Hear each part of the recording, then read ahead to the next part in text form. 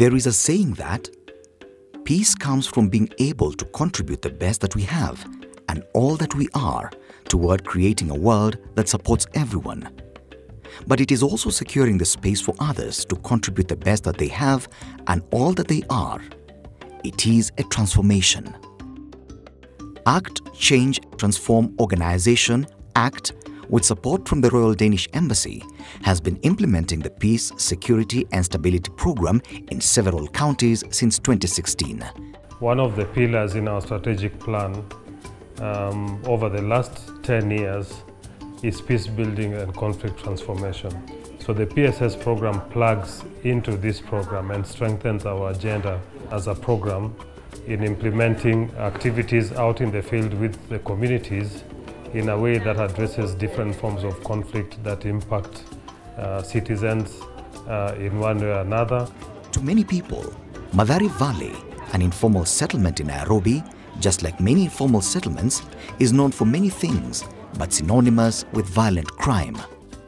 And if not election-related violence, then other forms of conflicts. But one Alphonse Were, a champion of Usalama Kijijini under the Mathare for Peace initiative, has literally taken the words of Eleanor Roosevelt into action that it isn't enough to talk about peace, one must believe in it. And it isn't enough to believe in it, one must work at it even in awkward circumstances of COVID-19. Through this dialogue niliyeko hapa na MPI ilitusaidia sana. Juu walituitia landlords karibu wote na wakawaelezea na tukaongea na tukaelewana. So kuna ile kiwango ya amount landlords tulikuja tukakubaliana na wakakuwa wana reduce kwa ile rent yetu ya kawaida. From March up to mwezi wa 7 to reach about 17,000 people wenye tuliwafikia directly, not indirectly, directly, wale wenye tulikuwa tuna engage nao kila siku baada ya siku. With the support from the Royal Danish Embassy, ACT has been able to support Mathare for Peace, a community-based organization, to be able to conduct weekly dialogue and forums around root causes of conflict and their negative impact on the community, how to manage and prevent conflict, and empowering the residents with the opportunity to come together as they identify challenges in their community and work to achieve urban slum transformation. From the onset, it became necessary and important for the PSS program to design and build the capacity of local-level civil society organizations to be able to address emerging conflict and improve collaboration between CSOs and government agencies. Peace, Security and Stability Program not only addresses conflict and violent extremism, but also increases women's leadership role in peace and security activities. PSS has been able to increase the use of local information by relevant national and county government agents in developing and implementing peace and security policies, action plans and strategies. KEFRA and ACT came on board to train the Committee of Justice, Law, Constitutional Affairs, Good Governance and Security to see if we can also come up with a peace bill for Kisumu County. In Kilifi County at the Kenyan coast, it is no different. The development of policy frameworks to guide approaches to managing peace and security within the county integrated development plans is exciting. We came up with a draft policy which was addressing some of the issues which have been happening in this county. So basically this policy will set a pace. It will be the blueprint for peace and security programs. Such efforts in Peace, Security and Stability Program are going a long way in supporting the people of Kenya in implementing our Vision 2030, meant to create a globally competitive and prosperous country with a high quality of life. We all know that peace and security is very key for governance, for stability of countries, and Kenya being a good partner to Denmark, they feel that there's a need to support peace and stability. It's also a way of ensuring that there is stability in the region. Hakuna nafasi ya mapigano, kulikuja mpaka tukapitisha elections vile walivyokuwa serikali kuu inatarajia kwamba kutakuwa na mapigano, hakukuwa na mapigano. We have issues of radicalization, extremism, those kind of conflicts, they are there on a daily basis. And we normally mitigate them through our security meetings. Peace does not mean an absence of conflicts. Differences will always be there. Peace means solving these differences through peaceful means, through dialogue, education, knowledge, and through humane ways.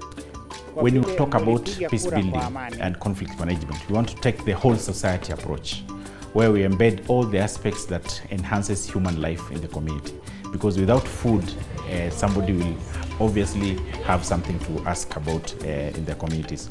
Without access to education, without access to quality healthcare, there will always be conflicts. And that's why we are working with the county governments to ensure that all these aspects are embedded and are enshrined when they are developing their county integrated development plans.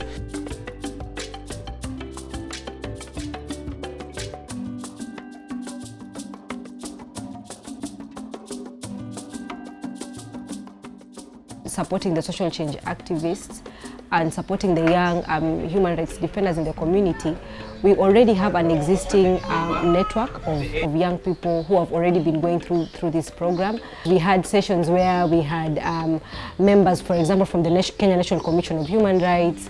We had representatives from offices like the ODPP offices, gender technical committees. So these are some of the networks that they've been able to build in the program. Katiba ni msumeno, ukata mbele na nyuma. Ile katiba ina meno, tena makali ya umma. Nyinyi mkisikia tu gender based violence unadhani ni nani? Wanawake. You see, so through this I have learned a lot that I can also give and also equip my fellow young ladies and also men. When I get a chance to, I talk to them because most of them, as I usually say, think that SGBV or sexual reproductive health rights, it's a girl issue or a women issue, of which when you sit and really reflect, it's a societal issue.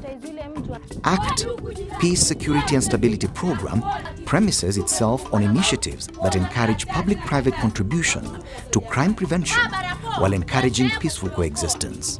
Epuka kutangamana au kutangatanga bila sababu. Kataa kusalimiana na mtu kwa mkono au kukumbatia aliyetoka. Talent ni kazi hususan sana tunajishughulisha na mambo ya nurture talent na pia vile vile kuhakikisha kwamba vijana wanatoka katika mazingira yasiokuwa pendezi. Na tunashukuru Mungu wa Kiafrika alitupokea kwa mkono mmoja kwa sababu waliona tukikaa idol sisi kama vijana huenda tukawa na fikra potofu, tukawa wahuni, tukasumbua jamii yetu. We mobilize vulnerable young people. We empower them through human rights camps and entrepreneurship trainings. Most of them now, they have started small businesses. Some of them, we have supported them through a small business startup kitty, which the project offered.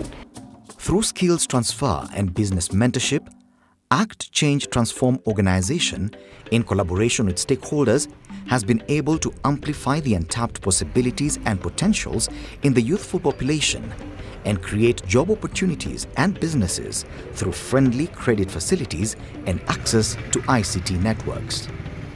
That's the person who comes up with a business idea and gathers the resources to actualize the idea. Are we together? Sasa nataka kusema nimebadilika kupitia kwa mkono ya pamoja for transformation. And I'm now reforming other boys who are being used kwa njia mbaya. We want them to create employment opportunities. We want these young people to get linked to business opportunities. And we want them to also access entrepreneurship and other services which only business can be able to provide. We have been able to conduct joint activities in Kilifi and Mombasa counties, where we have been able to empower and train over 200 youths whom have been able to form, at least out of the trainings we have had 10 youth groups formed who have been economically empowered by youth fund through loans of up to 3.2 million to establish enterprises. Hiyo mafunzo haikuwa tu mambo na business pekee yake, ilikuwa mafunzo ambayo yalisaidia wengine pia ambao wakaona hii mihadarati mbuka haizi saidia, wakaona Acha pia mimi kuna wengi ambao wanaume ambao leo hawako hapa, wengi wako kwa biashara zao.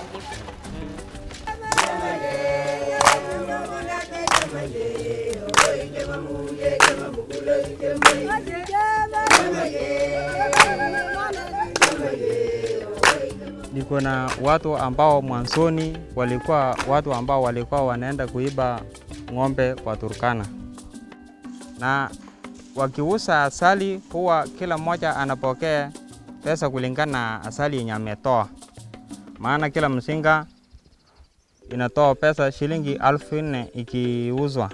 We've been able to change the narrative such that the youths have no longer been looked at or deemed as the sources of insecurity and violence within this area. We have created a basis and some change is seen.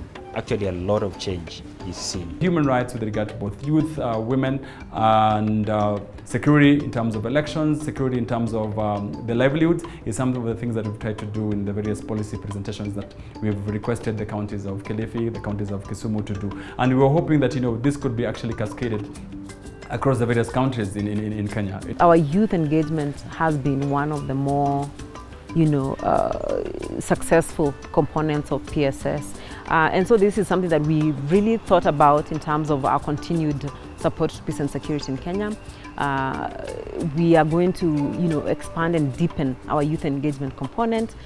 We will try to see who else we can engage, strengthen our public partnerships, strengthen our job creation linkages, and as well as our internship program, which I think is a good way to redirect young people's energies